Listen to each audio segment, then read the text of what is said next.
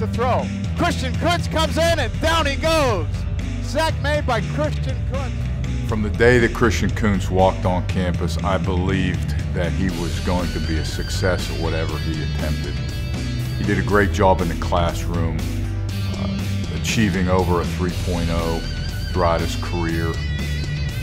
He was a leader amongst the team, probably from day one because of his work ethic. As he went on through his career, guys started to look up to him, not only because of the numbers that he put up and the success that he had and all the awards and honors, but just because of the way he worked, his personality. It just was a pleasure to coach Christian and have him on our football team. He was a huge part of all the success that we had.